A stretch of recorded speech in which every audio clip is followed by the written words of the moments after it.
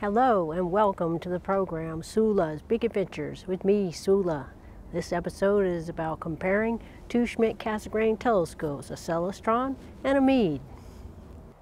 Well, I wouldn't necessarily want to buy it. I can't really justify buying a new telescope, but will he rent it to me for 2 weeks? $100? Okay. All right, well, send me his address and his phone number and I'll send him $100. Thanks. Okay, bye-bye. I'm gonna rent a Celestron telescope. I'm on my way to Whitney's house to get a telescope.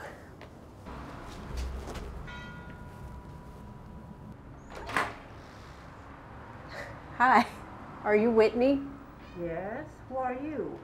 I'm Sula. I'm here to pick up Julio's telescope. I zelled him. Did he get it? Oh, I see. I think so, yes. Do you have the telescope? Yes, it is here. Okay, great. I brought this to get it. All right. Just wait until I get things ready. Oh, okay. Oh, thanks for putting it out here for me. Wow, it looks like, it looks brand new. It looks like Julio hardly used it. He only used it once. He only used it once? Why? He did not like it. It takes too much room and too much time to put it together. Okay, well, wow, it looks brand new. Well, thank you very much. I'm just going to put it on this dolly then and take it. Thank you. You're welcome. Schmidt-Cassegrain is a type of catadioptric telescope that uses both lenses and mirrors. Schmidt-Cassegrains are reflecting telescopes, but they also have a corrector lens to eliminate aberrations caused by the primary mirror. The incoming light passes through the Schmidt corrector lens or corrector plate at the front of the telescope, and the light is then reflected from a concave primary mirror at the back of the telescope, which focuses the light to the front of the telescope tube, where it's reflected again by a smaller convex secondary mirror, and then the light travels through a hole in the primary mirror at the rear of the telescope where the eyepiece is placed. By folding the light in this manner, a Schmidt-Cassegrain telescope can be made much smaller and compact than a reflector or a refractor, and that's why they're very popular telescopes. Meade and Celestron, the two biggest names in Schmidt-Cassegrain telescopes, fierce competitors and bitter rivals for years. Meade was founded in 1972 by John Diebel after graduating with a doctorate in electronic engineering from California Institute of Technology. Meade introduced their first Schmidt-Cassegrain telescope in 1980 with an 8-inch model with a worm drive. In 1992, Meade introduced the LX200 series of Schmidt-Cassegrain telescopes, and 10 years later, in 2002, Meade introduced the UHTC, ultra-high transmission coatings. Long before Meade introduced its 8-inch Schmidt-Cassegrain, the Celestron's founder, Tom Johnson, also of California, came up with a way to mass produce the corrector plate in the late 60s by using a vacuum to pull the master blocks into a pre-shaped curved mold. Celestron began selling 6, 8, 10, 12, and even 22-inch Schmidt-Cassegrain telescopes. In 1970, Celestron introduced the now famous orange tube C8, or 8-inch Schmidt-Cassegrain. In 1980, Celestron introduced the Starbright XLT coating for high transmission. But in 1997, Celestron was acquired by Tasco, and 3 years later, in 2000, Celestron introduced the Edge HD flat field Schmidt-Cassegrain that eliminated coma. Despite this major milestone for Celestron, Tasco drove the company into the ground, and the company ended up filing for bankruptcy when Tasco went out of business in 2001. Also in that year, Meade and Celestron sued each other for patent infringement. In 2005, Celestron was acquired by Cinta Technology of Taiwan. They manufacture their telescopes in China. In 2013, Meade was having problems of its own and was acquired by Ningbo Sunny, a Chinese company. Although Meade had built a factory to manufacture their telescopes in Tijuana, Mexico in 1999, manufacturing was moved to China when Meade was acquired by Ningbo Sunny. In November 2017, Orion sued Ningbo Sunny and Cinta Technology, the parent company of Celestron, for price fixing. Celestron was smart. They settled out of court. But Meade was dumb, or Ningbo Sunny went to trial and they lost. And they were ordered to pay Orion millions of dollars.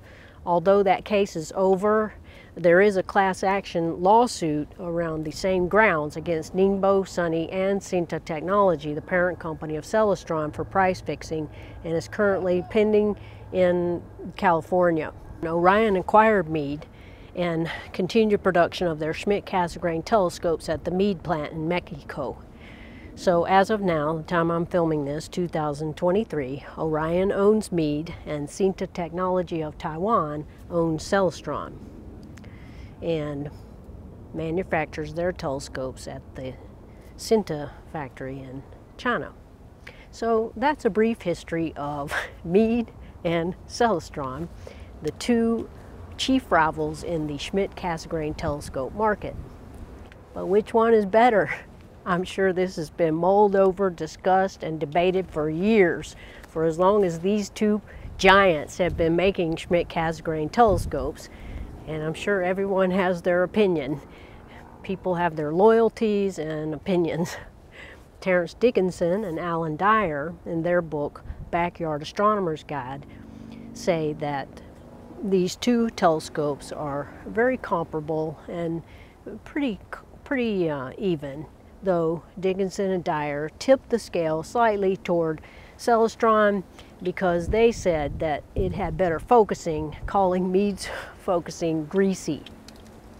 And now, at the risk of receiving hate mail, I'm dipping my toes and jumping into the foray.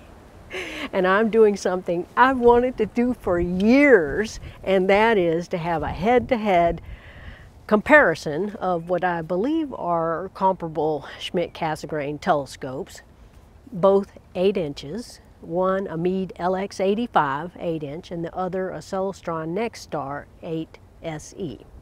I bought the Meade LX85 I think last year, and I bought it OTA, optical tube only, except it came with a Vixen dovetail, and I usually put it on a go-to mount. Right now it's just on an Altaz mount, and it costs $1,699, and it came with one 26mm super Plössl, an 8x50 finder scope, and a star diagonal.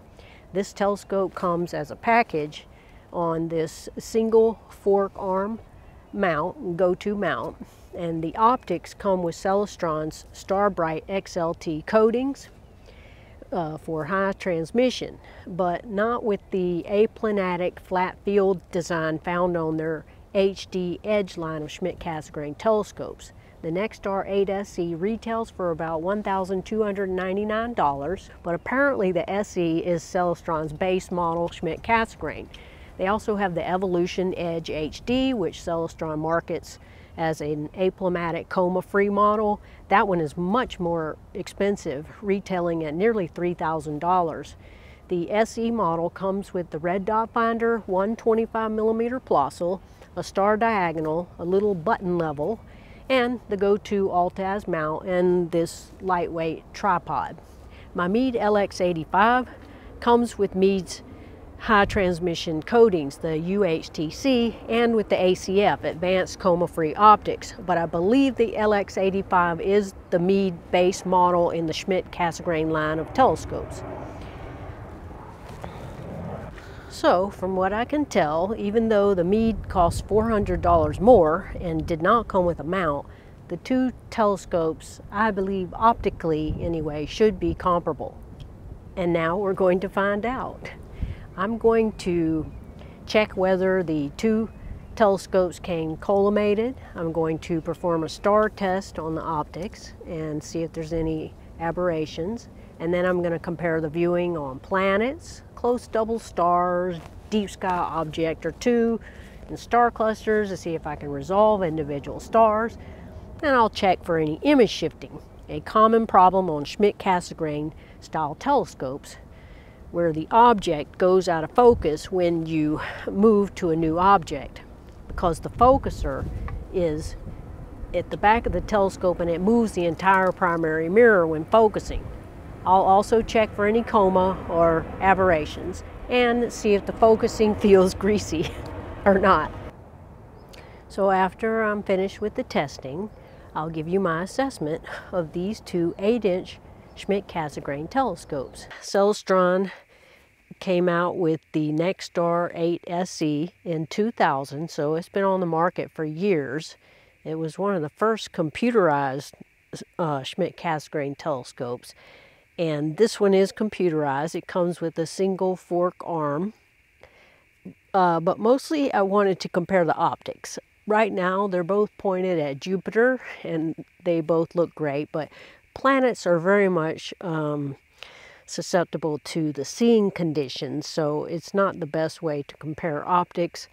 In a minute I'm going to point it to a star and defocus and see if it came factory collimated, because Jupiter was my first light. It took me a while to star align, mostly because I was incredulous that you didn't even have to say what the bright star was you were aligning with, and two of the things I chose were planets, but incredibly it did star align.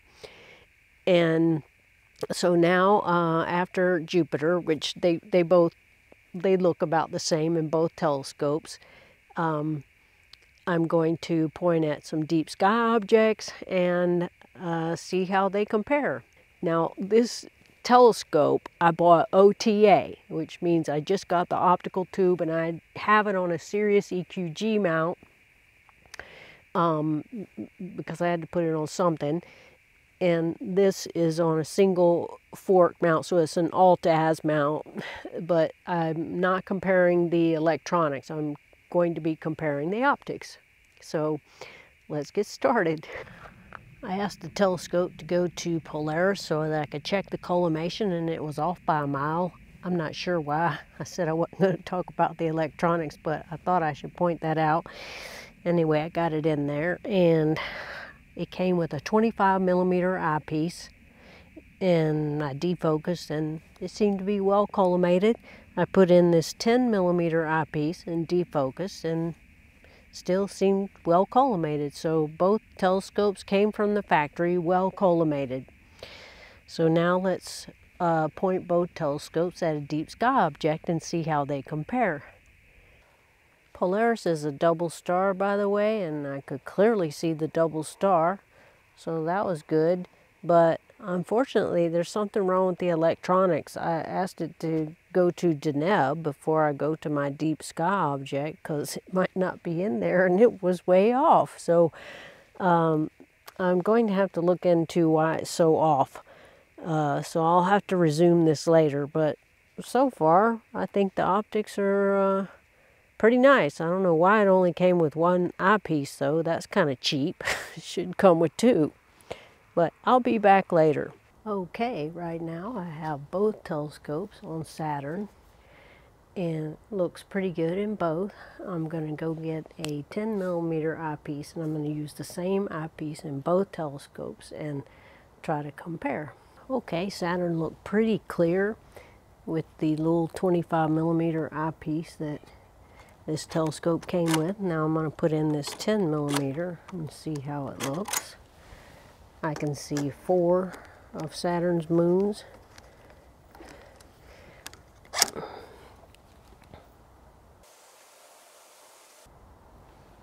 Looks pretty darn good.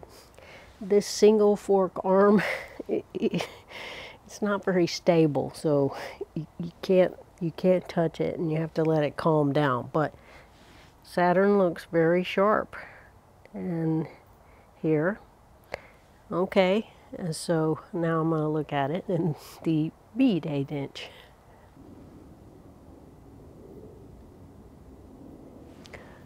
Okay, Saturn looks really sharp and clear in here. It's tiny though, because I have a 36mm eyepiece on here, but I'm gonna use the 25mm on both when I get to the other objects. But now I'm putting the 10mm on Saturn. This mount's a lot more stable, of course. Oh my God. Oh my God, it looks wonderful. Wow, it looks really sharp and clear. It looks very sharp and very clear. Let me go back to the Celestron and look at it again.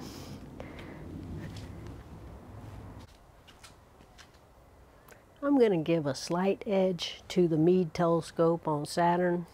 It just looked a little bit sharper.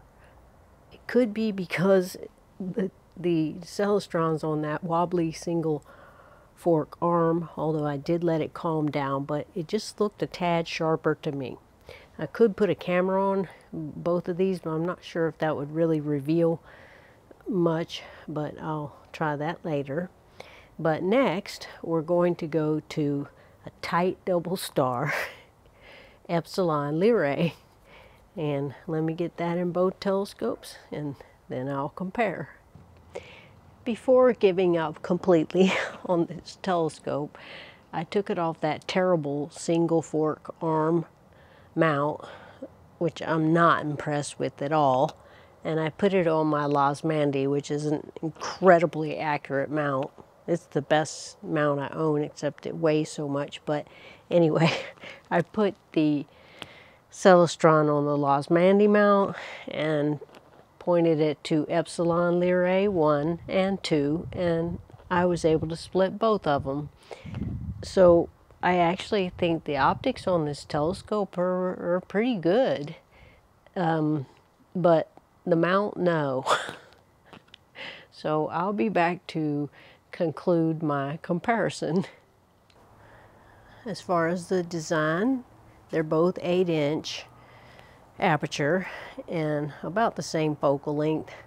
The Meade weighs a little bit less than the Celestron, and one of them was 1 inch smaller in circumference, but other than that they were pretty much the same, except one thing that I really didn't like about the Celestron is that it doesn't come with a handle, and it's very awkward putting this telescope on this fork with no handle, and the Meade came with a handle, and I really like that. And also, I just think that this flimsy mount is not adequate for an 8-inch telescope. Hello again. I'm finished with my testing of these two Schmidt-Cassegrain telescopes, and I'm ready to give my final assessment. Both telescopes came well collimated from the factory. I performed some star tests, and I didn't note any kind of aberrations or astigmatism in either one, except the Celestron exhibited some slight coma at the extreme edge of the field of view, whereas the Meade had no coma whatsoever. I moved the telescopes around to see if there was any image shifting, and there was image shifting in both telescopes, which is when you move the telescope to another object, it's out of focus. And that is just a function of the design of the Schmidt-Cassegrain telescope, because the focuser moves the entire primary mirror. I would say, however, that the Meade had a little bit worse image shifting than the Celestron did, but they both had it. I looked at 2 planets with both telescopes. I looked at Saturn and Jupiter. I thought Saturn looked better in the Meade. could be a function of the seeing though, because how well you see a planet is very much a function of the seeing. But I looked at Jupiter in both telescopes on another night, and it looked about the same in both telescopes. So I would give the planets a slight edge to the Meade.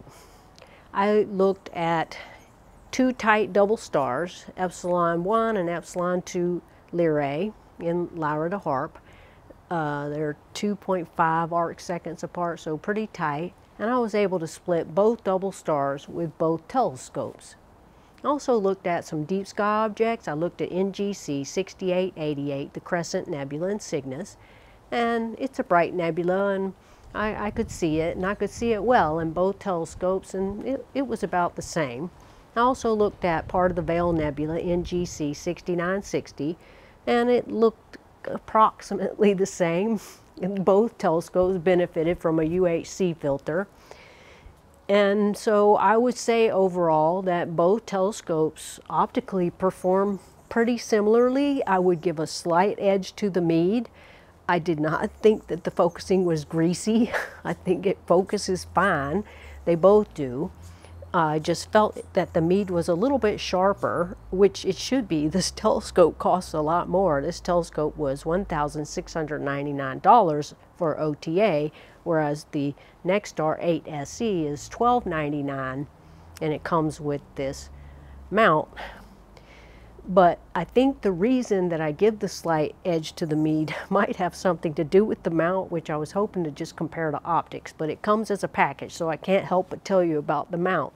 I don't like the mount. I think it's wrong for a telescope company to sell you electronics that don't come with a power cable. So this runs off 8 batteries, but batteries don't do well in cold weather, so sometimes you want to use a power cable, but you have to buy it separately. Secondly, you cannot move this mount manually, and I think that's a design flaw. Just to get it in this position, when all I'm going to do is tell you about the telescope, I had to go get a power source and turn it on and move it with the hand controller. I didn't like that. But the main thing I don't like about it is I aligned it 2-3 times and it was still terribly inaccurate. I can see why Julio said it was hard to set up. Maybe what he meant was he couldn't find anything because it was so inaccurate. And I don't know why, but that's a major problem. I had to eventually take it off and put it on my Losmandy to look at the double stars, but it is just comes as a package, so I have to take that into account. But the main thing wrong with it also is that this tripod, yes, it's very lightweight, that's nice, but it's very wobbly. You just touch it, any movement whatsoever makes the telescope shake and wobble, and you have to wait for it to calm down. So that is a major flaw to me, and I think if you could just buy this telescope OTA, it'd be a lot better, because optically it's performed very well. I think both of the telescopes are very comparable. I'm giving the slight edge though to the Meade because it just seemed a little bit sharper to me. Yes, I've had it longer than this one, but just based on my testing, that's my conclusion. So that's it for now. Hope you found this useful. I'll see you soon. Until then, get outside and enjoy the night sky. Dark skies forever. Sula signing off. No hate mail.